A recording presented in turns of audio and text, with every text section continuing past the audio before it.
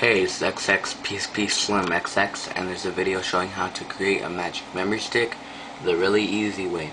Some people don't really get the normal way, so this is really easy. The files are already made. Well, I already got the files. All you have to do is download them in the video description. This will take you to 3.80 M33-5, and yeah, so click on the video in the video description. I posted a link. Click on it, and you'll come up to Rapid Share.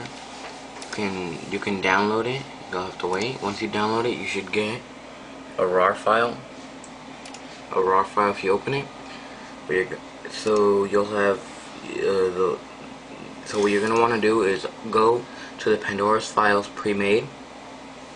Click on that, and then just copy. Just what you can do.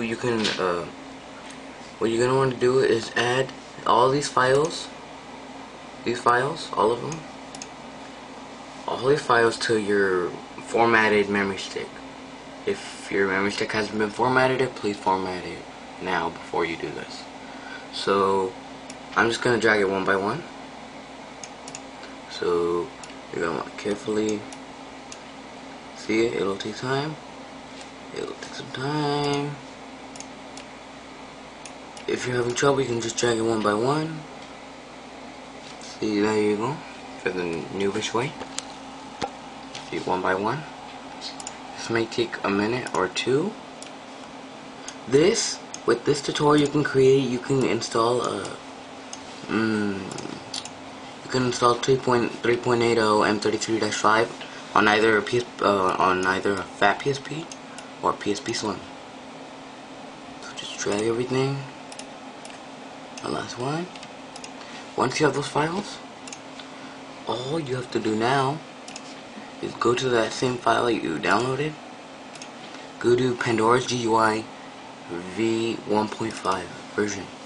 You're gonna want to install it. You can install it, but I already have it installed. And you're gonna want to activate it. You're gonna want to go to it. I haven't accessed it, so I'm gonna Pandora's GUI. This step is really easy. It's an easy way to make a magic memory stick, like I said. All you have to do here, make sure your PSP is connected. All you have to do after you copy the files to your blank memory stick. The memory stick must be 4 GB or less. 4 GB or less. It can't be 8. All you have to do is write the IPL.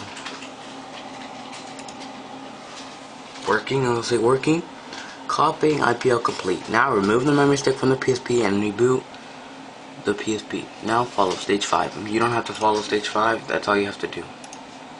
So once you've done that, you're pretty much done. And yeah, that's pretty much it. You're pretty much done making your magic memory stick. So this has been an xxPSPSlimxx video, and thanks for watching.